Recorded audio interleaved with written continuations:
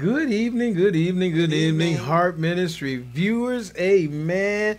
On Heart Ministry Network, Facebook, YouTube, Roku channel, Janico TV under HMN, and www.heartministrynetwork.com. Whichever way that you're seeing us, we greet you in Jesus with Jesus joy. That's just the truth anyhow.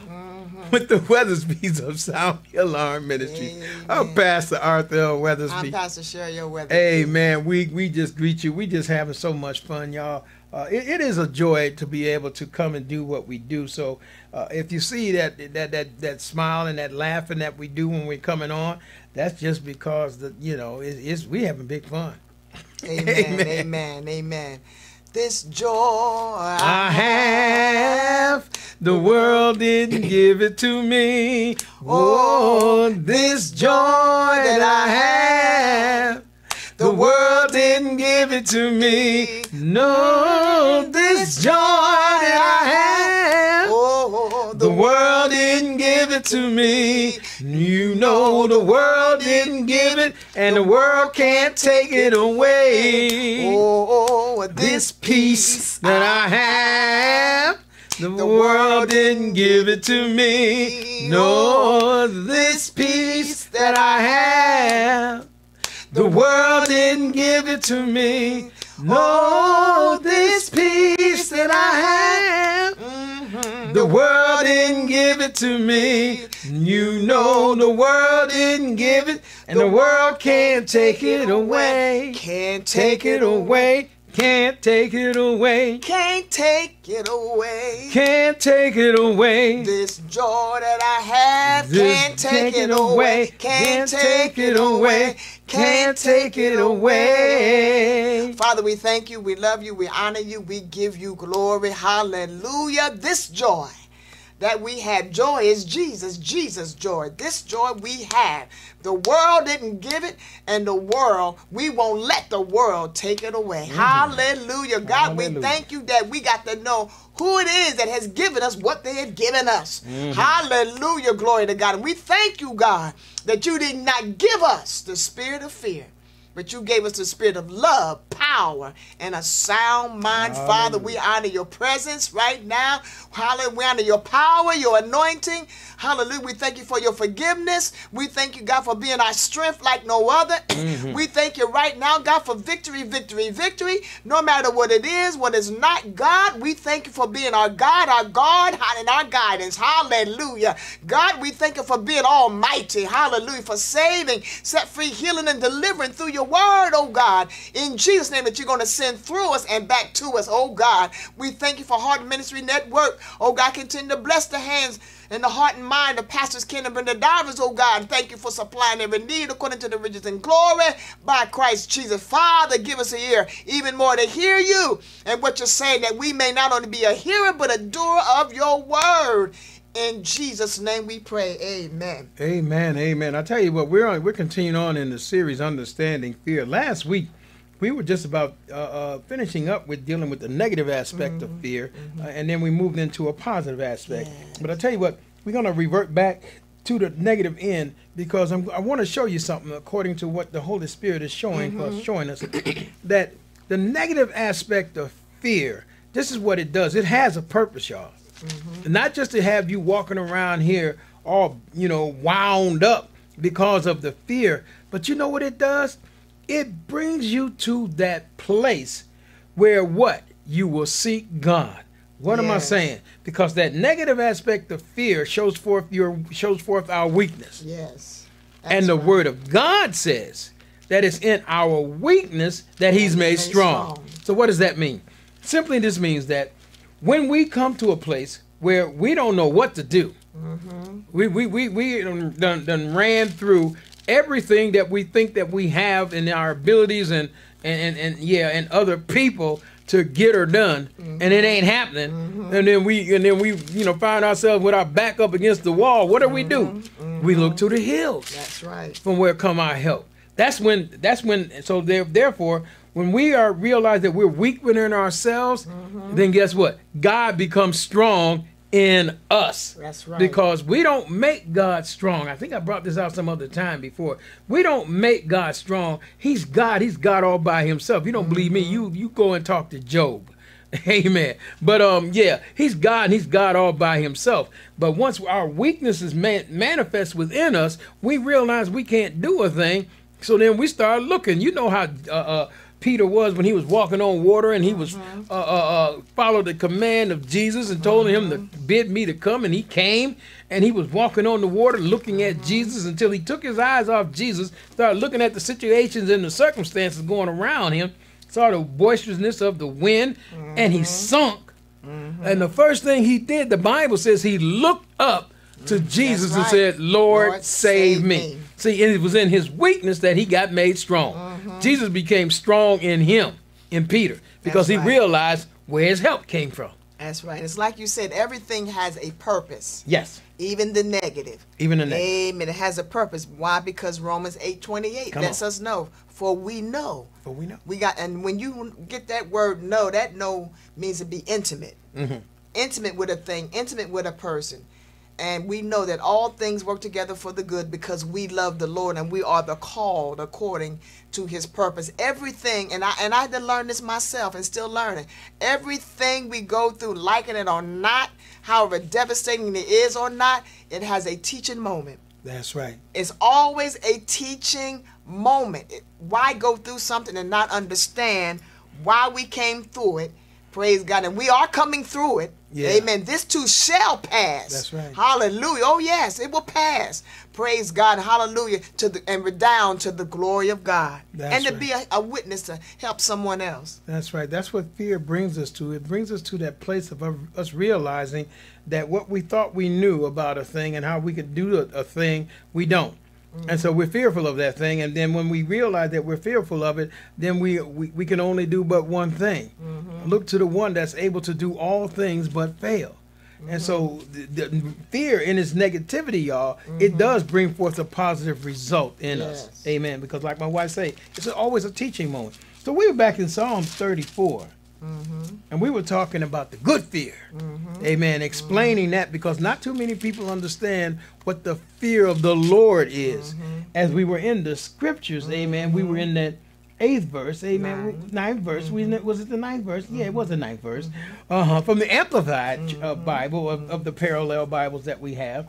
Oh, reverently fear the Lord, you his saints, believers, holy ones, for to those who fear him, there is no want. Now, see, we don't want to, in the negative, we don't want to fear. But in the positive, the word of God says that we need to fear. It says, oh, reverently fear the Lord. Yeah. This is a command. Right. To who? You, his saints. That's right. It ain't to the non-believer. I said that last week. It ain't to the non-believers. It's to the saints, the believers. We need to have reverential fear of God. And his saints, believers, holy ones. For to those who fear him, there is no want. Now, see, here's what God is saying.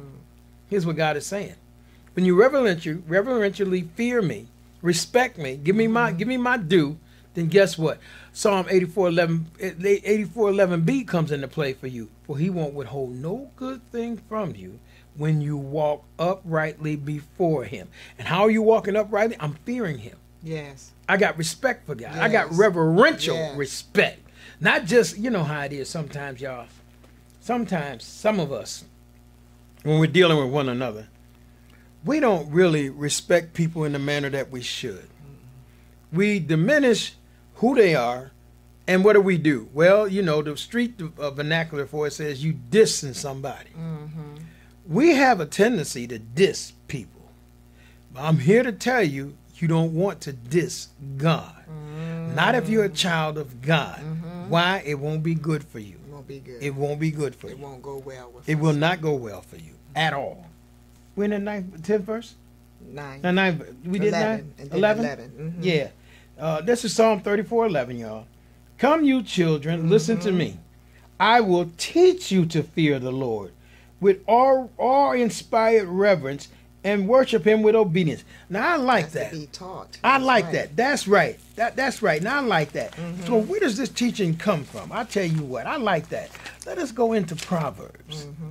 And I may go to third chapter. I may go to third chapter of Proverbs. I may. I'm in Proverbs. I know I'm going to be in Proverbs. Yeah, I'm going to be in Proverbs. And Proverbs 3, my son, do not forget my teaching. Let's do that. My son, do not forget my teaching, but let your heart keep my commandments. Verse 2 says, for length of days and years of life worth living, and tranquility and prosperity, the wholeness of life's blessings, they will be added. They will add to you. Now watch this. Let's go to Proverbs, the 4th chapter. First verse. Hear, O children, the instruction of a father, and pay attention, and watch this, and be willing to learn, so that you may gain understanding and intelligent discernment. Watch what verse 2 says. For I give you good doctrine. Good teaching. Do not turn away from my instruction. That's important. That's so important. That's how you learn fear, reverential fear of God. Parents in the Lord, parents, godly parents, your responsibility is to do what? Train up that child. And matter of fact, it says in the fear and admonition of the Lord. That's right. Reverential fear. I didn't go to that scripture, but that's what it said. Train up the child. Train him up. That's the responsibility that you have as a parent. Yeah. Well, too many times in the old modern day time, 21st century, we're teaching kids all kinds of stuff. Parents are instructing them. Matter of fact, they're allowing the kids to instruct themselves. Help me, Holy Ghost. You have my God. Too much. This is a word. This is a word from the Lord. This is something that God is saying right now. Stop allowing your children to teach themselves. Yes. Stop allowing your children to have access to all these devices that allow them to gain understanding and knowledge from those devices, and you're not doing what you're supposed to be doing as a mother and a father and as parents that are of godly parents. You're supposed to be training that child up. That's right. Don't expect it to come from nowhere else. Don't look to the schools to do it. That's not their responsibility. They're not responsible for teaching you the fear and admonition of the Lord. That's right. That ain't the school responsibility, the teacher in the school. That's the parent's responsibility. Amen. My God. Okay. And where we at? Were we at verse 11? Yeah. Yeah, verse 11. And I will teach, come you children, listen to me, and I will teach you the fear of the Lord with awe-inspired reverence and worship him with obedience. Amen. Well, we did that. Right. And you just finished Proverbs 4 and 1. Yeah. Instruction. Yes. Heal children. The instruction of a father, and pay attention, be willing to learn, so that you may gain understanding and intelligence. That's right. And I did verse 2. Yes. I give you good doctrine. Do not turn away from my instruction. That's important. I'll tell you what. You hold that thought right there. We're going to take a break. We're going to be right back. That's just the truth anyhow with the Weathersbys of Sound the Alarm Ministries, brought to you by Heart Ministry Network. We'll be right back after this commercial break.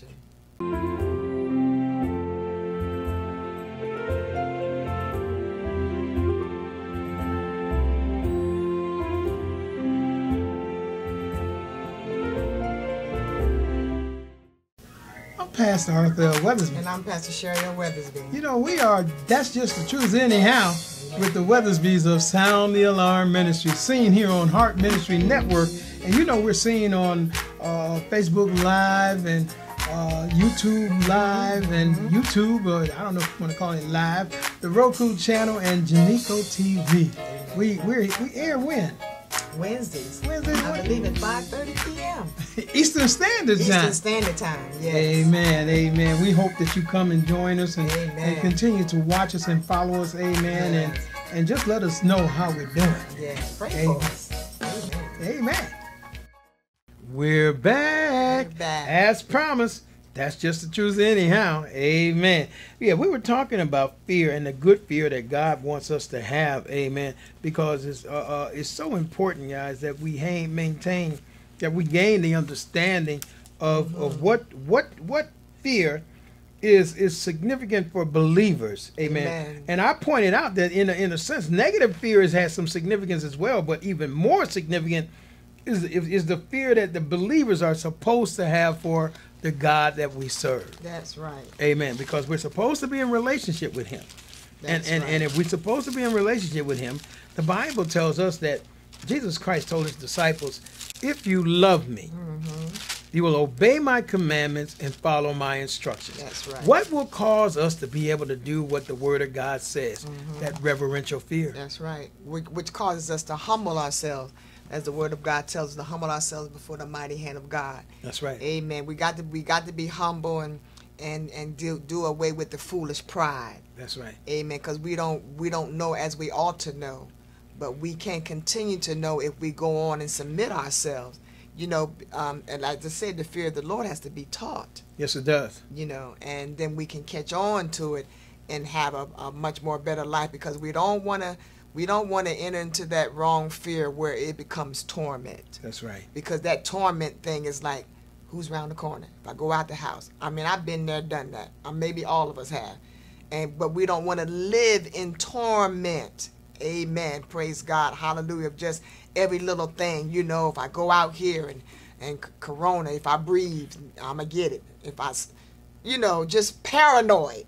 Right. You know, that's not the way God wants us to live, because he said in 1 John 4:18, there's no fear in love. That's that for perfect love casteth out the wrong fear. Amen. Because that fear has torment. He that feareth is not made perfect in love. So let me read it in 1 John 4:18 and Amplified. For there is no fear in love. Dread. We that's another synonym for the word fear. Dread. Dread does not exist. Amen. That's why 2 Timothy 1:7 lets us know, for God did not give us. You stop right there. For God did not give us.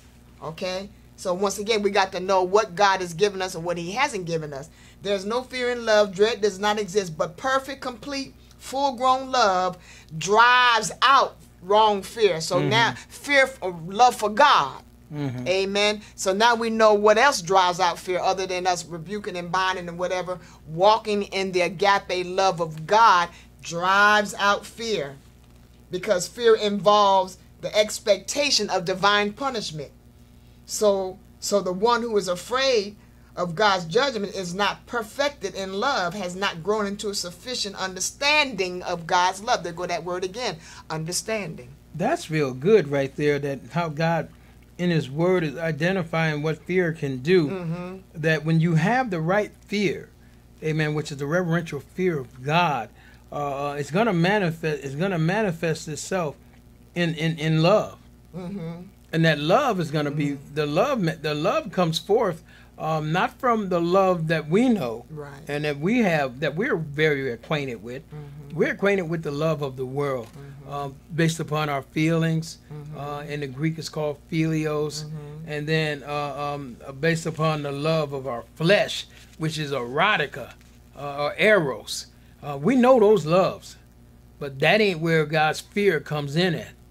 The love that God, where the fear of reverential fear of God, where it manifests itself in a particular love, is God's love. That's right. Which is agape in Greek, which is unconditional. That's right. And so when we walk in that unconditional love in our everyday life, not only, when, it's convenient, we got to walk in agape love all the time.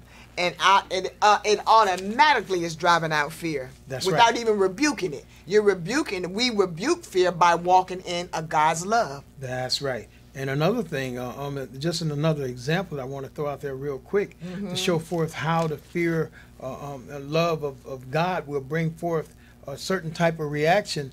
Go to the story of Job in the 2nd chapter, when he had went through his trials. The first one, in the 1st chapter, with all his possessions gone, minus his wife, she was still with him, and then the second one where his health was affected, and that was based upon God permitting the devil to go at Job to bring those things upon Job.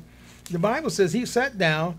After his health had been afflicted, his sores all over his body, from the top of his head to the bottom of his feet, he took a potter's tool and started scraping himself, and in the ashes that he had been down, before God already, going before the Lord, and then his wife who was watching this, she about had enough, y'all. She said, "Are you still hold fast to your integrity? Why don't you curse God and die?" Mama. Job told her, "You act like one of them foolish women who don't know the Lord. Shall we not thank him for things that are good and not honor or respect him when things go bad?" That's right. Because what is Job saying? He's still God. That's right. So reverential fear for God is not just because of the good things he do for you. You know, the blessing. Because, you know, we don't have no problem of respecting God when he's blessing us. That's what the devil tried to tell God. That's why he couldn't get to Job. Because you blessing him. Got a protection around him, and every time he turn around, you're blessing the works of his hands.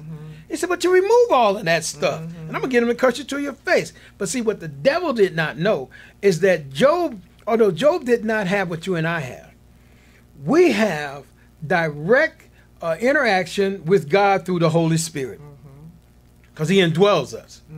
Job did not have that. He did not have that. In the days of Job, the only way God dealt with or spoke to his people was by prophets or through a dream. So everybody did not get the word from a prophet, and everybody didn't get it through a dream. Right. But Job just believed God in his heart and had such a love for God in his heart that God bragged on him. He said that he was blameless and upright, and he eschewed all evil. He said there ain't nobody like him on the earth. And that's why it's so important that when we're going through the, seemingly negative, and yes, negative things or terrifying things, dramatic things in our life, that we maintain our integrity. That's right. And still declare, not being, maintaining your integrity, staying whole and sound and healthy in mind, body, soul, and spirit. Amen. Because he didn't give us a spirit of fear, but a power, love, and a what? Sound mind. Keeping our integrity in him, and still to put voice to his word. That's right. Even in pain, even in disappointments, even in things that come in, unexpected. Yes, we can do these things. Yes, we can. Yes, we can. He said we can if we trust him for his word, and because he said we can do all things through Christ. That's right. It's only through him that we can still declare, God, I know you're still a healer. God, you didn't give me this. My sickness is trying to bring me into some level of fear, God, but your word, it's only to acknowledge that.